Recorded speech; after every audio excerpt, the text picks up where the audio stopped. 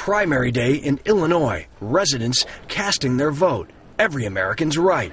A simple, usually quiet morning. But behind the scenes of the process that shapes public opinion is, well, like organized chaos. You heard the lady. My career used to be in the trading pits of the Chicago Mercantile Exchange. And then in a couple at a time. And what I just witnessed there was the same chaos that we used to see in the pit. Wow, this is crazy. Anybody hungry?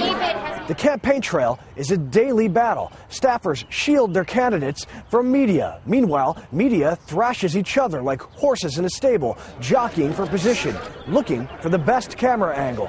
All the while, everyone is traveling, crisscrossing states and the country, working 24 hours a day for months at a time. Hi! The cameras, the people, the chaos, being able to have the power to tell someone to back up. Oh yeah, it's fun.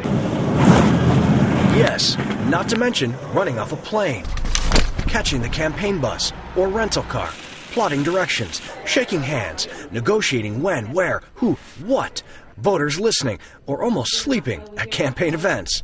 Political button buggers swarm events. The trail is a perpetual Groundhog Day. God bless America. Yet it's not, because every day something unexpected almost always happens.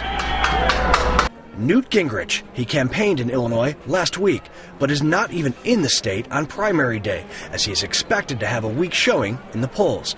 But he does have one official campaign office in the state and volunteers pushing for votes. It's physically exhausting. It's mentally exhausting. Just for the week or two that we've been at it here, it stretches you to your limits. But it's also exciting. You get to see things come together. You get to meet groups of people that you didn't get to meet. And perhaps even more important is for voters to actually meet the candidates.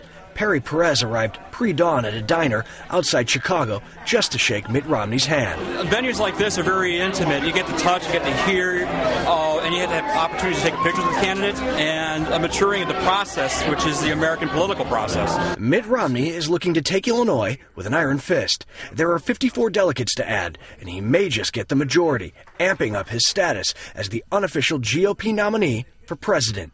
The final primary is in Utah at the end of June. Robert Ray, Associated Press, Chicago.